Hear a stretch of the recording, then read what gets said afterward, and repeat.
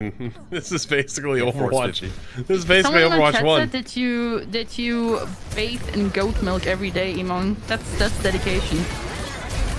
What do I do? You bathe in goat milk. Supposedly that makes your skin really soft. You bathe in goat milk?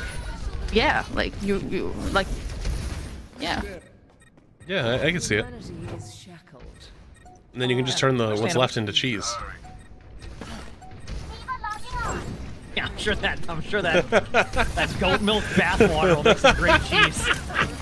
What do you mean? You never seen like the water they use? It's like it looks a little dirty, right? And that's just what it is. It's just the bathwater goat cheese. Yeah, it's multi-use. I use it for my skincare routine, and then I make my cheese after with my goat milk bathwater. Ew, goat milk human smell. Jesus. Wow, that's gonna be good. This guy's shiver.